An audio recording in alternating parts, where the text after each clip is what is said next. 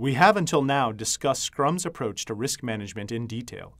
Let us complete this chapter with a discussion on how risk management in Scrum is different from the traditional ways of managing risk in a project. Scrum versus traditional project management.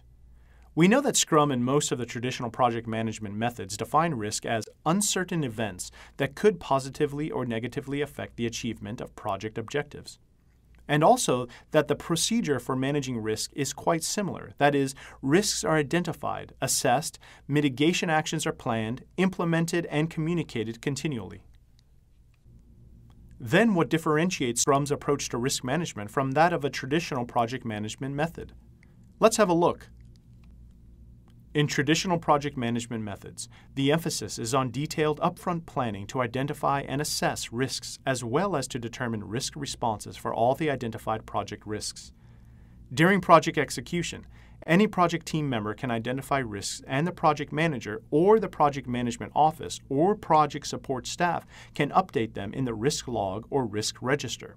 The project manager regularly monitors and controls all risks and usually assigns specific individuals in the team to take responsibility for managing different aspects of risk.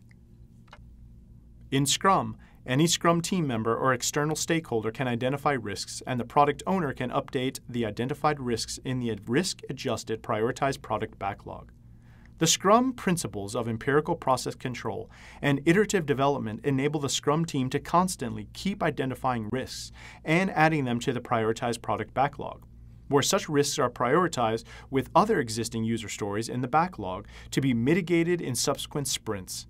The Scrum team has collective responsibilities for managing all risks for the sprint.